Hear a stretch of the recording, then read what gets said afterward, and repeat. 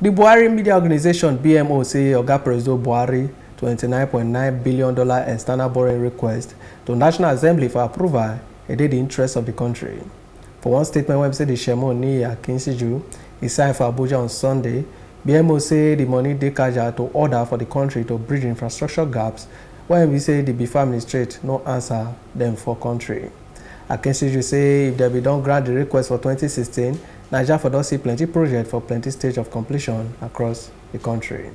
As it take care, he said Naija need to know say when the 8th Assembly led by before Senate Presido Bukola Saraki and Speaker Yakubu Dogara reject the request for 2016, they don't get any debate for merit or demerit of the plan.